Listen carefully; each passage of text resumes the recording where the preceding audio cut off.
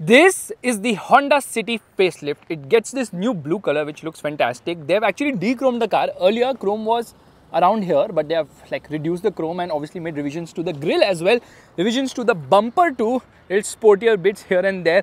Alloy wheels also get some revision. This is actually longer than the Verna, but the wheelbase of the Verna is obviously longer. It's good in terms of rear seat space. Comfortable car.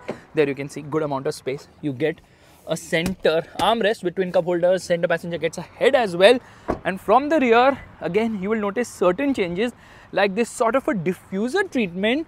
Lights remain the same, it gets LEDs of course, it gets this lip spoiler as well, but Honda has actually increased the price. This one costs 17.33 lakhs on road Mumbai.